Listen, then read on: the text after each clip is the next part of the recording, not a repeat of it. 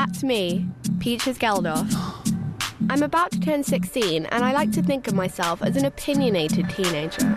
Are you a rebel? Yes, I'm the biggest rebel out there. Rock and roll. I've been asked to make this film about what's really going on inside our confused teenage heads, which is kind of cool. I think I'm a bit of a handful. I'm a bit mouthy, but I think most teenagers out there are a bit annoying. But why are we so annoying? Are we being stereotyped? Or are we just plain misunderstood? That's what I plan to find out.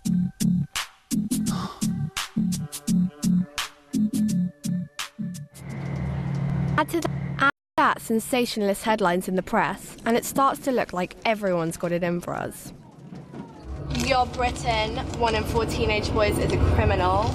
81% of teenagers have apparently been drunk before in their lives. This article is about a girl who's pregnant again at 14 without her mother's knowledge. I think these articles are actually really typical. I mean, I kind of agree with some of it. Of course, like when you're younger, you want to rebel, and a lot of boys I know could be labelled yobs.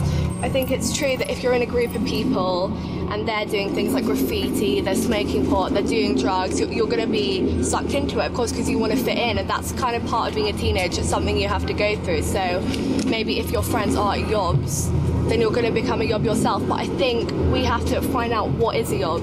I'm going to go up to Bolton to see if there is any truth in this article about how teenage gangs are making our lives hell, and the residents are complaining about drinking, vandalism, like the noise is too loud. I'm going to go and see if the police are being a bit unfair on them or not. I really hope that the Bolton teenagers that I'm going to meet don't think of me as some kind of posh girl from London who doesn't understand them. I hope I get along with them. I think it'll be good because, of course, we have the thing in common that we're all teenagers. And even though our experiences are different, some of them, I hope I'll find out will kind of be the same. So what is it with teenagers and bands? Well, I think it's kind of the whole idea of being on stage and performing in front of people, and the idea of fame and being kind of edgy and cool and sexy, and all of that stuff is related with music and with punk music like tonight. It's kind of bohemian, I guess. I think it's really cool, like what they're doing today. Teenagers, to be honest, aren't layabouts. It's just a stage in your life where you're developing, where your brain is developing, when your body is. So it's like, oh, they're layabouts, they have nothing to do, but it's just because your hormones are rushing around, I think. But no, I think this proves that we're not layabouts. We can organise things, we can put a lot of effort into things for things we're passionate about, like punk music. It's cool.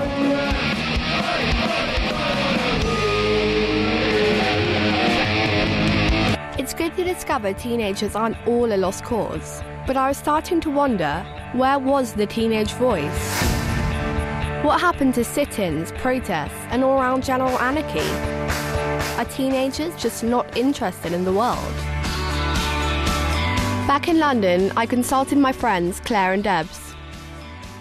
I think that every single teenager in the world is really self-centred and basically only cares about stuff that involves them and their social group and their family and their problems. And I don't think really, if we tell the truth, we're not that interested in like politics and like helping the world, unlike Deborah, who is obsessed with helping the world. No, I just think it's I don't think it's fair to make a generalisation that all teenagers are completely self-absorbed. That's only really talking about richer countries. Yeah. I know it's a bit of an extreme, but in third world countries there are children our age who are like living on the streets and work all day just to provide some food for their family. Yeah, that's true.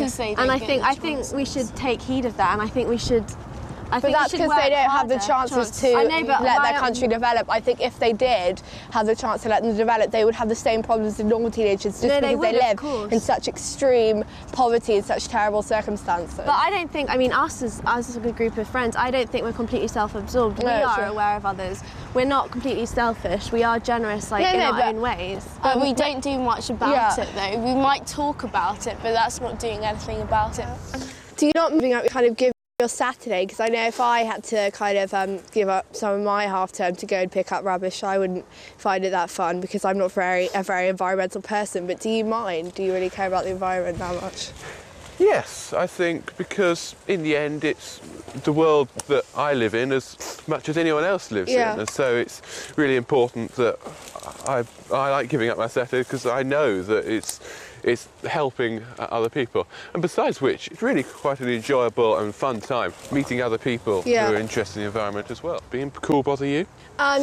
Hugely. I think in the society that I live in the circle of friends that I have, if you're not cool, then you're kind of a loser. And I think that I would be really shallow to say this, but I want to be truthful and say that I do kind of care a lot about what people think about me. The biggest irony is to talk about being individual, being distinctive, being different. But actually, of course, it's as much about belonging to something. It's as much about feeling secure in being part of a group. And so that involves conformity. I think it's true because if you go into like high street shops, the fashion changes every week and it's kind of made for the teenager because if you don't get that style that's in the next week, you're out of fashion. So we kind of spend more money. Bands are being manufactured for us with like little poppy bands being made into the image of what people buy, and so basically we're just selling out. Teenage society is kind of selling out. Well, that's my research over, and it's been an interesting journey. When I started out, I thought I understood what it was to be a teenager, but the past few weeks has made me rethink the whole concept. I think I kind of know what it's all about, really, in that we're kind of victims of the media, and I think we're really exploited. And I think that teenagers in themselves are really self-conscious after meeting with the sociologist. I think that I found that we're really self-conscious and we need to feel the need to belong to a tribe to kind of fit in. But do you not see yourself as like an individual? Well, after these chats, I don't at all. After speaking to these people, it's kind of like made me wake up a bit and seen that it's kind of impossible to be an individual, and I might be the most stereotypical teenager of all.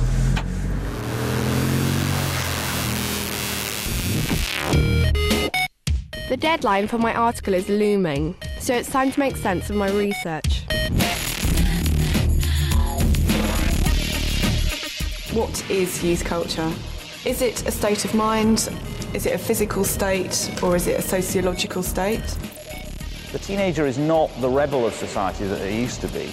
They've got much more now kind of laid out on a plate for them. I think it's wrong to talk about an average teenager in the same way there is no average 30-year-old.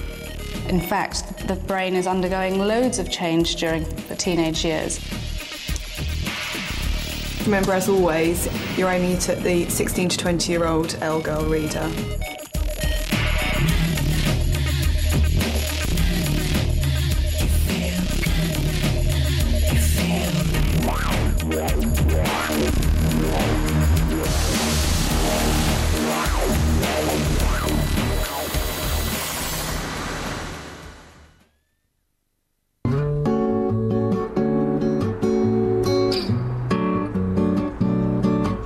With another column out the way, it's back to crazy teenage life.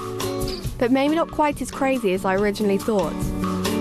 Our teenage dreams so hard to beat every time she walks down the street. So, are teens unfairly stereotyped? Maybe. Misunderstood? Definitely. But one thing's for sure, making this film has been a real eye-opener for me. Teenage kicks right through the night. I always expected teenagers on the whole, I guess it was a bit stupid of me to be like rebellious and like, yeah, fight the power, but they're actually not. I mean, is it a worry for you that teenagers aren't rebelling like you thought? I think to the ones who aren't rebelling, go out, rebel against society, stop being consumer and fight the power. There should be a balance between being rebellious and picking up rubbish and not being rebellious at all. And I think once you've got that like balance between being a bit crazy but knowing when to calm it down, then you're the perfect teenager. Should we do running, baby dash running? Guys. I think that I'm a teenage stereotype, that I place way too much importance on people being cool or not, and I think that I should stop being so close-minded and kind of start speaking to everyone.